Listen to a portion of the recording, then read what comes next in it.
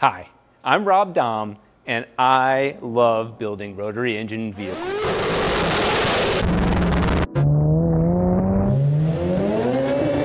I am fortunate enough to work with Turbosmart and the entire team, and they have done some amazing things at helping me level up what I'm capable of extracting out of these engines. And particularly with their E-Gates being newer technology, we've been able to do things that nobody else has ever done.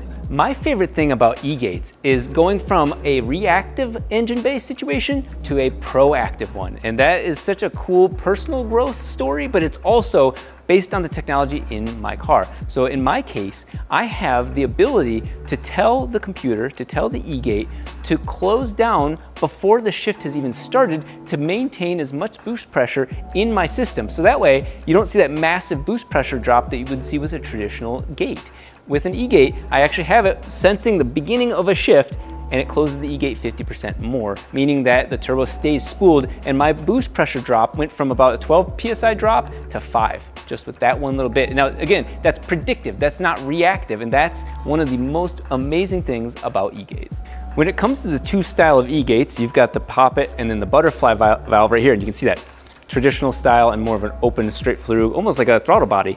I went from this style to this style on the four rotor, testing things out, and my goodness, this has slightly smaller packaging, so that's a big benefit as well, but the boost response is even easier to control with this style of gate. I can get the pressure out of the system very quickly with this gate. This one's phenomenal, so to make something even better than this is mind-blowing.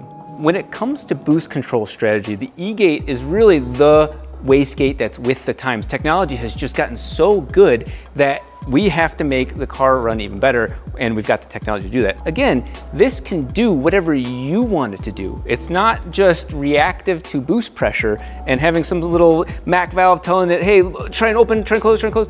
This says position, go there. And that is actually almost too much control at the very beginning. When you first get this, it's almost intimidating with how much control you have, because now you don't have any excuses. Both with opening quickly and closing quickly, there are strategies that become available that you never had before. On Haltechs, it's called spool assist. On other ECUs, it's the same thing. Close the gate completely until you get before you're out of control. And with the gate, you can push it further and further, or you can open it more traditionally, where you're opening it slowly to get your goal. And again, that's gonna come down to what power delivery you want, but you have the choice.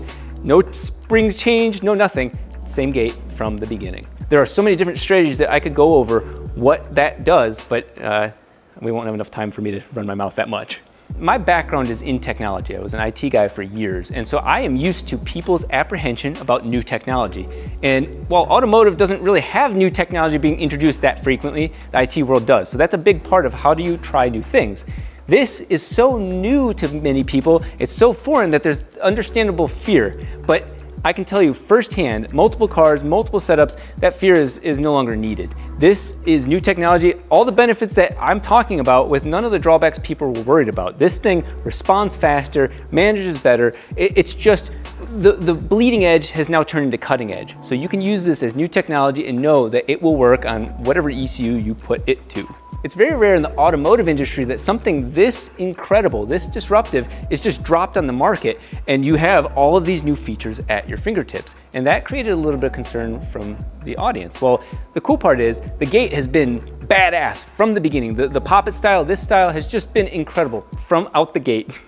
The thing is that ECU technology had to catch up to the technology in this.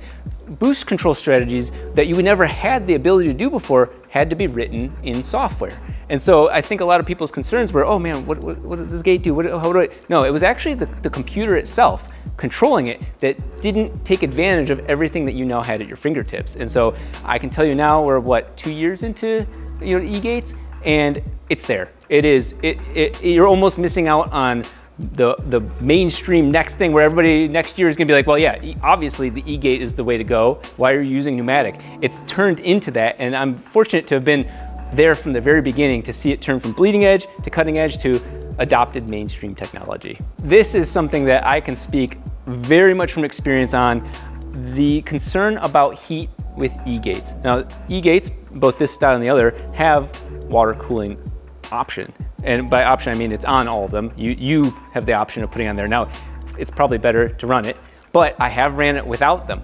And I have a Rotary. Rotary exhaust temperatures by default are about 400 degrees hotter than piston engines. So if you're a piston engine owner, this isn't even about you. This gate is, it's yawning at the heat that you're putting through it.